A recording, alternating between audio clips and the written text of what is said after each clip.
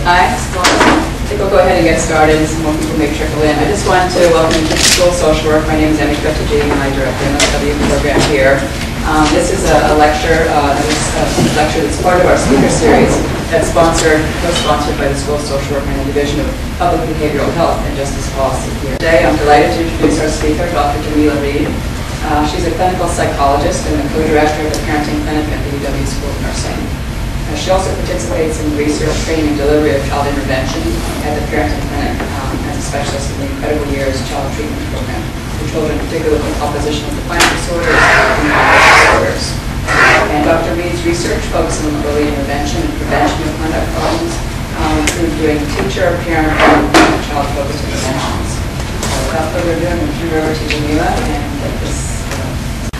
Well, hello. It is nice to meet you all. And what I'll be doing probably for the first 20 minutes or so is a PowerPoint where I give you some background about our program and then also about using evidence-based programs with young children with oppositional problems. During that, please feel free, I know with a lecture series it may be kind of hard to do this, but please feel free to raise your hand if you have questions. I'm happy to be stopped. For the second half of the lecture, what I'd like to do, I brought some videotapes of the actual intervention that we use, some of the videos that we use with parents, so that I can show you some of how that works and how we work with parents. We work with parents, and again, I'm hoping that that part can be a little bit more discussion-based. So interrupt me anywhere that you want. Today, I'm going to mostly focus the lecture on our parent training. We also do work with the children directly, and we also have a teacher training program, and I'll highlight those just briefly. But mostly today, the parent intervention is what I'd like to talk about. This is the Incredible Years program, and the bulk of the research on this program is in the 2 to 8-year-old age range.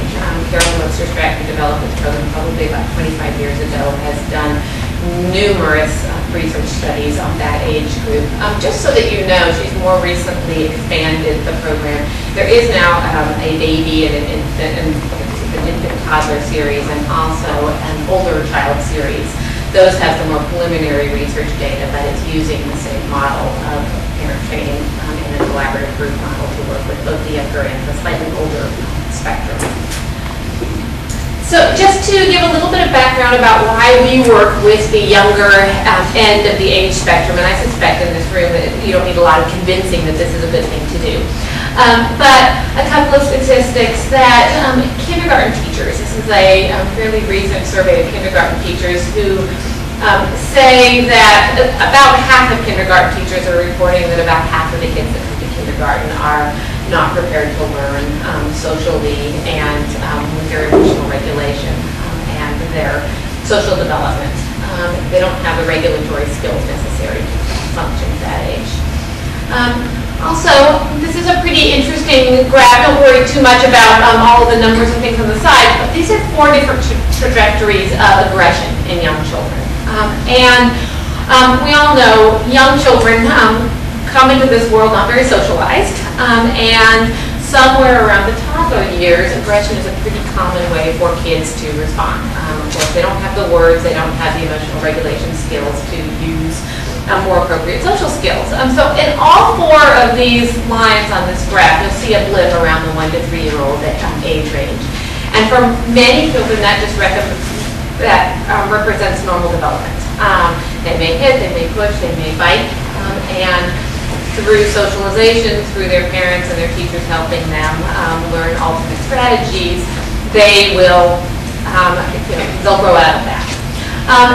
The bottom blip, even among toddlers, very variation. So there's some kids who do it just a little bit, and that's the bottom blip.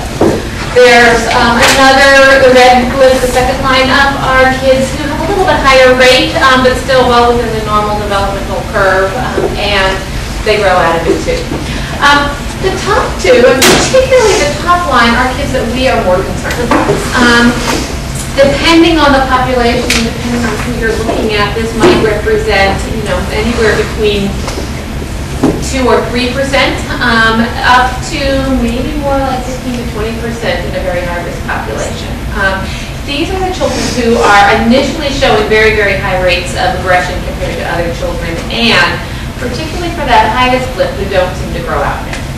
So without intervention, this becomes their means of interacting with the world. Maybe goes a little bit down in the middle school years, and then again you see another blip as they approach adolescence, and that's the sort of serious delinquent kind of behavior, and these are the children who end up becoming bigger problems with conduct disorder and then antisocial behavior in adulthood, and possibly also being involved with the criminal justice system. So the children that we tend to work with are from these top two blips, and sometimes it can be hard to tell who's going to be in the green category and who's going to be in the black category. So all of those children in this young age range who have higher levels of aggression are children that we might see in our clinic, or these are also children who are, you're going to see in your practices, or you're going to see in people you're working with, because these are children who are causing substantial problems for the teachers and for their parents.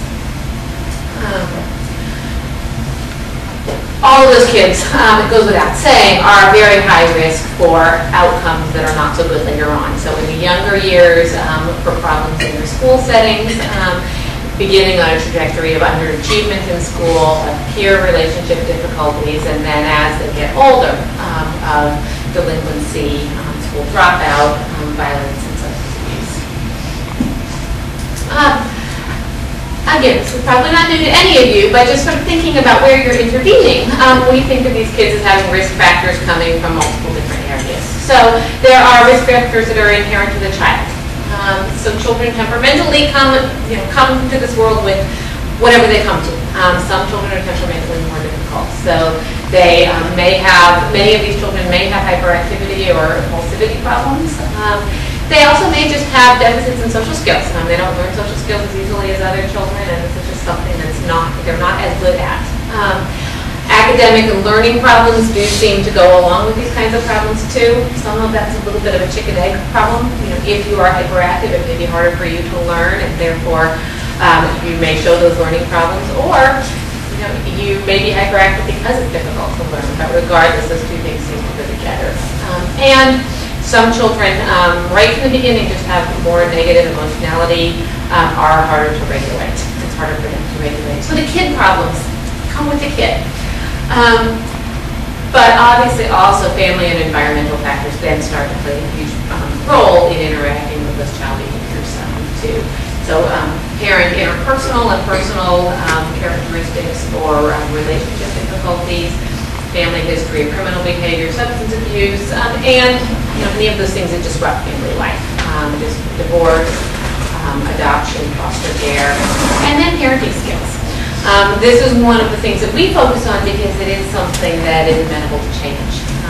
Some of these other areas, it's hard to certainly want to help with as many other family risk factors as possible, but those are pretty hard to change. Parenting on our parenting program is one of the ways that we really try to bolster those skills so they become a protective factor for children rather than a risk factor. And high levels of stressors, poverty being one of those things, can contribute to this kind of, to the risk factor for children. Lastly, the third area is school risk factors. So what children are exposed to in terms of their school settings. We know that classrooms where teachers have fewer classroom management skills can contribute to children's behavior problems. Poor home-school connections, maybe because parents have had a history of having challenging relationships with schools themselves, or because school does not have as many resources to reach out to parents. Overall levels of classroom aggression. So if your child happens to be in a classroom where there are more than one or two children with temperamental difficulties, with aggressive behaviors, that can feed upon itself and can actually perpetuate the aggression. Peer rejection, and classrooms where there's not a focus on social and emotional development and growth and all the things that are challenging for those children. So what many people, so early intervention, just a plug for the earlier that you're working with kids and their families, the better. These risk factors have a way of intertwining and cascading so that they become more and more entrenched. And at the younger age range, one of the primary socializing influences in a child's life is parents. So you can work on a slightly smaller scope than when these children get to be adolescents and they're out interacting in the world as independent beings, and you have their peer groups, maybe you have law enforcement, maybe you have a lot of other things that also need your attention with intervention. So the younger the better in terms of who you have to intervene with, and also just the history of how long these behaviors have been entrenched in a child's life.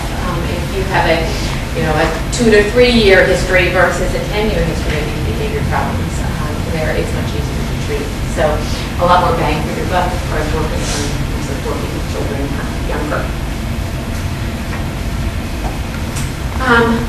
We are not alone in this, but thinking about when you're intervening with children this age, the more of the risk factors you can target, the better.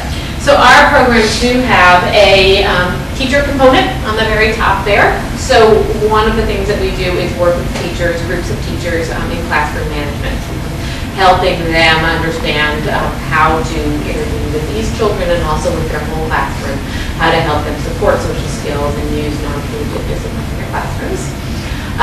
We also have a child program where we work directly with the children because for many of these children, these social skills and emotion regulation skills are not something that comes easily. And for them, having some continued practice and having a safe environment to do that actually does have some research data behind it because of being an effective way to work with kids. What I'm going to talk about today is the parent program. And I would say all in all, in terms of bang for your buck, if you could only do one thing, this is where we would put our resources and our money. Each of our programs, we tested them alone and in conjunction with the other programs. The parenting program gets the most effect. The teacher and the child both do add to the parent program. So if you have a child who has behavioral difficulties across settings, so a child who already is having problems at home and school, certainly adding a child component or the teacher component I think would be quite important there. Many children start out with the behavior problems in the home and then they escalate to other settings.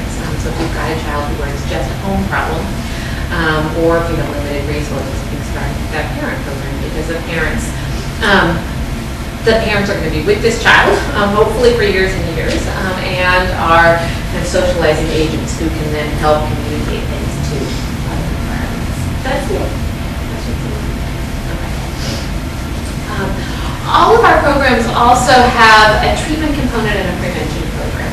So we work both with, and we have researched both, children who have diagnosed chronic problems, who mostly at the age we're working with, it would be oppositional defiant disorder. Many of those children also have ADHD.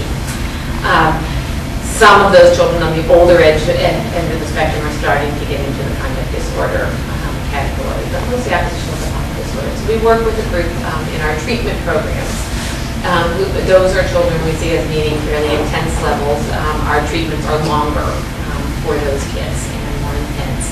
We also have prevention programs, and those are programs that we have done mostly in school settings with schools that are at higher risk, usually because of poverty. So we've worked a lot with Head Start, and we've worked with some lower income elementary schools in terms of delivering our programs to all of the children or all of the parents in those settings. So